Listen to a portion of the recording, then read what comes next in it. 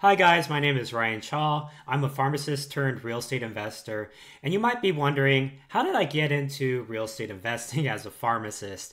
Well, let me tell you, it was definitely a long journey. It all started out with my grandpa, who invested in the San Francisco Bay Area back in the 50s. Now, my grandpa encountered a lot of racism back in the 50s. He actually had a lot of doors slammed on his face because back then there was some racism against Chinese immigrants that were coming in. But he was able to get a set of 6 flats in San Francisco, and he bought it very cheap, somewhere in the $100,000 range. And over the years, the price went up like crazy, and he was able to rent it out to 6 tenants, 1 tenant per flat. And the rental income was not only able to pay part of my college tuition, but my brother's as well. And so I realized that real estate is really one of the best ways to create generational wealth. So when I started working as a pharmacist, I wanted to get into it as soon as possible and buy as many as I could at the time. So I started out with buying my first single family home back in 2016 for $262,000, and it was in Stockton, California. And from there, I basically just saved up a lot of money, working as much overtime as possible. I would actually get in to the hospital at 7:30 a.m. and I would typically work until 10 or 11 p.m. at night. We called them double shifts because you would literally be working 2 shifts at the same time.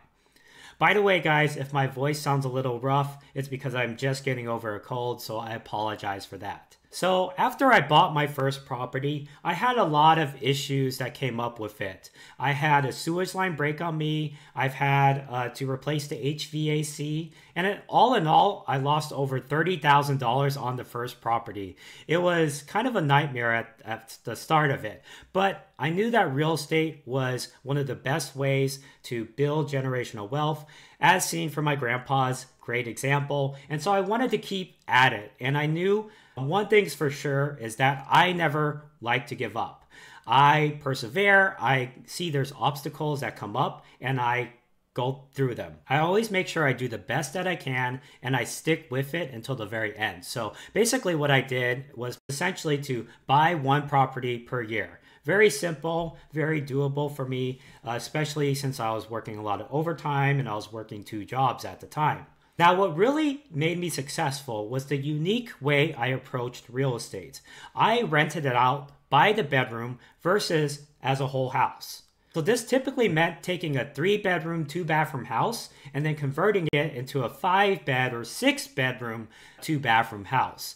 And every bedroom I would rent out for $600 to $700 per month, which is kind of the going rate for off-campus houses or off-campus bedrooms at houses. And if I had a 6-bedroom house, that would be making anywhere from $3,600 to $4,200. Depending if I charge $600 per room versus $700 per room. So it's a very simple strategy to bring in a good amount of rental income. Now, what's really great about this is I was purchasing properties in the high $200,000 to low $300,000 range, at least back in the day. So my mortgage payment was typically anywhere from $1,500 a month to $2,000 a month. And if I'm making $3,600 a month in rental income, subtracting out a mortgage of $1,500 a month left me with about anywhere from $1,500 to $2,000 per month after subtracting out miscellaneous expenses and all of that.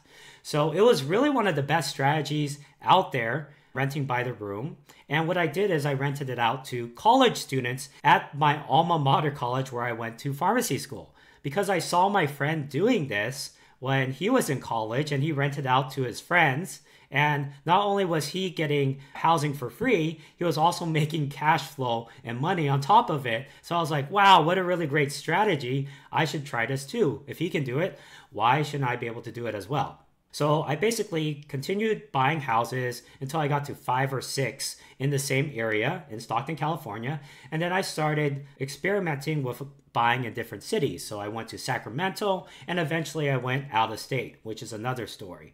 But the most important thing is that I found a niche and I stuck with it. So you might want to know, if you were getting started and you don't have any rentals and this is your first one, and you want to just get started as soon as possible, how can you make this strategy work for you? Well, there's a couple key parts to the strategy to make sure that you find a great rental with a good amount of return on your investment.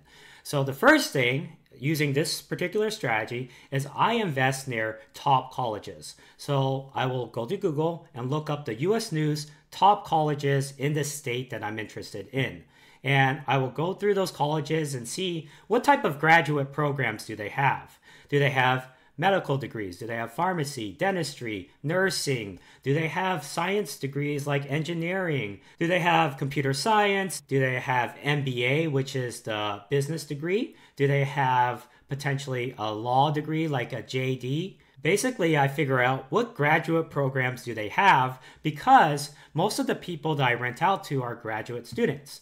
And how this works out is usually colleges provide housing for undergrad students, but they don't provide any housing for graduate students. At least a lot of them do not. And so you have this list of, I would say, 2,000, 3,000 graduate students that don't have any housing provided for them from the campus itself. So they have to stay off campus. And so this is a great tenant base to have because they're really focused on their studies. They probably had straight A's or are very well-rounded, and they really want to get that doctorate degree. So most of the time, they're not focused on trying to throw a wild house party or something like that. They really want to be studying for their medical exams or for the MBA or their JD, etc. Now, the second thing you need to do is you have to buy very close to the college itself. So I typically like to be within a walking distance or biking distance to campus. But if you can't be within walking distance, at least be within a 5-minute drive of the campus. That way you ensure that your rental is always desirable for students because students, when they wake up for their 8 a.m. classes, they want to be as close to the campus as possible. Next, the third thing I would say I look for is I want to make sure that the house is a good enough size that I can put in those extra bedrooms. Typically, I look for a house that's over 1,500 square foot because I use the rule of 300. If you divide the total square footage by 300, that gives you the number of bedrooms you can have at a house. So 1,500 divided by 300, for example, is 5 bedrooms. 1,800 square foot divided by 300 is 6 bedrooms. So I usually look for, again, 1,500 square foot houses or greater so that I can get 5 or 6 bedrooms at the house. That way I can really maximize the amount of cash flow that I bring in from the college rentals. Finally, the last thing you need to know is what neighborhoods are really popular for students. And for that, I really want to go by word of mouth because when you ask a student where did they find housing, they probably talk to their upperclassmen and ask for advice from the upper college students. And so they basically rely on word of mouth to figure out where they want to stay for off-campus housing or the most desirable locations. And so the best place you can go is something called Reddit. I go to Reddit, I type in off-campus housing, best places to stay, and the university that I'm investing in, and then basically look through as many posts as I can to find what are the areas that students really talk about. For example, there could be something like Little Italy. Make sure you stay in Little Italy. And so what I do is I'll plot on the Google map where are these high-in-demand neighborhoods, and then whenever a house comes up in that neighborhood, I will go ahead and purchase the house. Because I know if I say, hey, we got this place in Little Italy, the students are going to already know that word in their head. And they're going to go like, oh yeah, I remember Little Italy. That's the place that my friend told me I should probably stay in if I ever stay off campus. So that's the basic strategy I used. Now you're probably wondering, how did this play into my pharmacy life and how did it affect me as a pharmacist? Well, what's really cool is I was able to retire from pharmacy completely at the age of 31. Now, I've worked as a pharmacist for 8 years, and I could always return back to it at any time because I still have my license. But what's cool is I was able to actually replace my pharmacist income around year 8 of working as a pharmacist. So I basically have the choice to retire and be able to pursue other passion projects that I have. So one of these projects is teaching others how to do this strategy. Because it was so impactful for me and it basically made a huge difference in my life, I was able to teach a lot of other people how to do this strategy. Currently, I've taught over 60 clients how to go from doing everything from studying the market demand. And that, for example, is going to Reddit, calling up apartments, figuring out what local occupancy rates are, doing the research and talking to the students directly by asking them what rents are they willing to pay and what is their budget, because students have a very specific budget in their heads. And even if you're like $20 over that budget, they'll say like, oh no, that's outside of my budget. I can't afford that. If you just go $20 down, let's say your original price is $670 and the student's budget is $650. Once you say, okay, well, we can do $650, that student is all of a sudden like, oh, that fits my budget. So we can go ahead and move forward with it. So you have to realize there are certain key aspects to this that are very important for students. Things like affordability, safety. If the parent came over and saw where their kid is staying and they drove from your house to campus, are they passing by any rough neighborhoods? Would they feel safe knowing their child is driving from your place to the campus? Like, does it feel safe? Is there a lot of trash everywhere? Is there a lot of homeless people walking around? You know, that type of stuff. Finally, of course, we mentioned before that students are also interested in convenience. How close are you to campus? The proximity to the campus. And then the last thing is they want to be staying with other students as well. So as long as you present yourself as student housing only and you're only accepting students, then students feel comfortable staying with other college students. In fact, they might feel uncomfortable staying with non-college students. So basically that's the market research, that's the market analysis. And then you have to go through deal analysis, which involves looking at like the top 3 deals and what are the pros and cons of each deal. Then we have to figure out, okay, how do we renovate these properties so that we can add those extra bedrooms? Finally, we have to market the property, and then we have to know how to manage it or put in systems to manage the property. Now, a lot of people ask me, what's my life look like now? Most of my day is spent on training my team. So now I have a team of virtual assistants whom I trained how to market, manage, take care of compliance issues at the house. So what this looks like is they reach out to students, they talk to the current tenants and make sure that the place is being well kept and making sure that there's repairs that are being handled on a timely manner. And most of the time, I just have meetings with these virtual assistants, contractors, and lawyers to make sure that my business is running smoothly. I currently have 15 properties and 90 tenants, and it's of course making multiple 6 figures in rental income. And so my focus now is on just building the systems and processes and really working on my leadership skills or being a good leader for the team that I have. And a lot of what I learned was how to be humble, how to really put aside my ego and do what's best for the company, and also learn how to take responsibility. Because at the end of the day, if you are the landlord of a property, you are responsible for whatever happens at the property.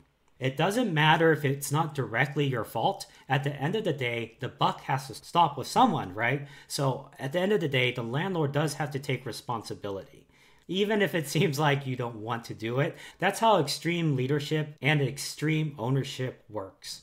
Now, you might wonder what I do in my free time. Well, I go to jiu-jitsu 5 to 7 times a week, and I really like to keep fit, keep healthy. I like to visit my family. I actually see my parents twice a month, and we go to movies, or we might do an escape room together. I swear we've done at least 30 escape rooms so far. It's just kind of a hobby we do. And I like to travel a lot with my family and with my girlfriend. A couple places I went to, for example, were Japan, South Korea, Taiwan, China, and a lot of places in Europe like England, France, Germany. I've been to some local places as well, like Mexico, Belize. By the way, if you ask me what's my favorite 2 places to ever have visited, I would say Belize is one of them, and Japan is another one. Those 2 are definitely at the top of my list. Finally, you might be asking, okay, this is a great success story. What would you have done differently if you were to go back and talk to your 23-year-old self? What I would say to that is I would pretty much do everything the same way, almost the same way. And that's because all the mistakes that I made along the path have gotten me to where I am today. And I have such a deep understanding of how real estate works because I made those mistakes. So I really wouldn't change too much. However, the one thing that I probably would change is, if I could, I would focus on building the back end of my business earlier. So around the fifth house or so, that's when you really want to start having some teams behind you. So for me, I hired some virtual assistants for the marketing, for the management. I had somebody for the bookkeeping. I also have an accountant, lawyers, realtors, lenders, and contractors. So real estate is really a team sport. I think that's one of the biggest takeaways I learned from real estate. And so building up the team and the back end of your business earlier, I guess I would say around the fifth house or so, is so important to do. And that's what I probably would have done a little bit differently. And that's my story, guys. I really hope you enjoyed it. Let me know in the comments below if you have any questions for me. Please also like and subscribe if you enjoyed this video. And I will go ahead and see you guys on the next video.